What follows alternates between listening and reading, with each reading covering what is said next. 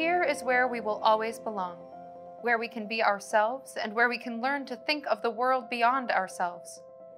Here, we explore, question, challenge, discover, and are encouraged to ask what if and why not. Here, we are reminded that these are questions for a lifetime. Here is where we become the people we are meant to be. My introduction to Carthage was the summer of 1941. In 2014. In 1976. I was only 18 at the time. Went on my own, but it was quite an experience, wonderful experience.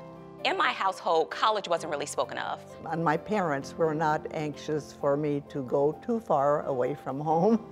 Carthage helped me and supported me. Welcomed me and valued me. They really understood my goal and my purpose and the reason why I came to this campus.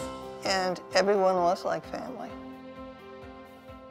Here we are students of what is good, purposeful, and worthwhile.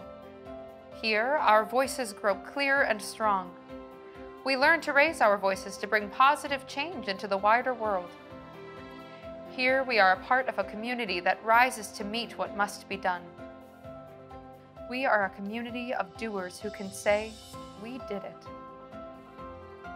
At Carthage, I definitely went on a journey of discovering what was womanhood. Carthage women, they don't mind finding a seat at the table and going for what they want. My experience here at Carthage really helped me be ahead of the curve. I truly felt that when I sat in a room with people that were unbelievably smart professionals, I didn't feel intimidated. When I came here, I decided to look for some mentors of colleagues that I saw being effective both in the classroom and in the community. And so I tried to look at what they did at Carthage, and I tried to emulate and structure my career around them as role models. Carthage has taught me to not be afraid to try something new, to go outside my comfort zone. When I came on the tour, I met Ruth Bainmeyer. She was one of our social work professors that passed away. When I met her, she said, "Why are you holding yourself back? There's something about you, and the world has to know who you are." She had this sassiness to it of, "Girl, you got to get out of your own way." It has everything to do with the people here. Working at Carthage, I had the opportunity to counsel in the office, you know. Many students, they would go ahead and do things that they thought they couldn't do. Carthage unearthed potential in me that I didn't even know was there. We are here because of those who came before. A long procession of Carthage women. Women who welcomed the frontier's wide horizons. Women who went to work in their homes, towns, cities, and churches, in schools and in hospitals, in industry and in laboratories, in wartime and in peace. They pushed boundaries. They prevailed. We are here because of their stories. There's a different story in every person. Not a lot of us women in the program. There were 6 women that graduated with me with a business administration major. I finished my degree at night school while I was working full-time, and I never thought that would be possible. I did it, and I'm very proud of myself for that. It took me 16 years and 5 children later to earn that bachelor's degree.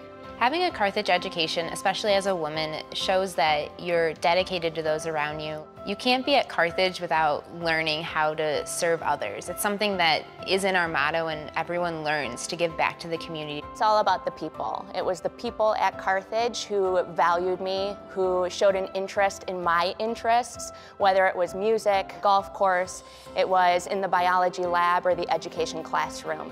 They helped to shape my understanding of what it meant to be part of a larger community.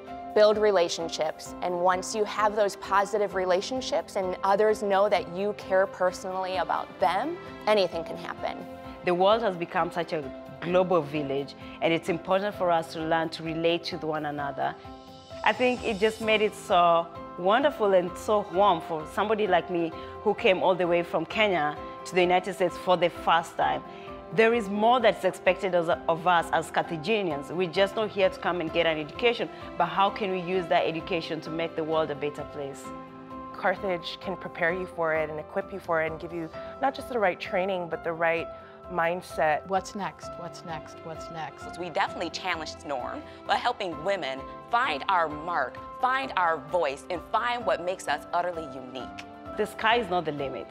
We believe that we can push and go beyond the sky. Break boundaries, shatter ceilings. It is my hope that every woman that comes through these doors discover herself. That they leave here expecting to have a level playing field. Appreciate all the opportunities that might come their way.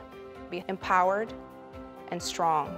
As a Carthage woman, there's a drive in us to go beyond the borders, to go beyond the boundaries, be it in business, be it in politics, be it in public service. They've always gone above and beyond. They've made a difference in the communities that they come from. We must continue the legacy of empowering women at Carthage. Women can accomplish anything if they set their minds to it. My goal is to help them become the best person they can be. Because that's what the women at Carthage have done for me.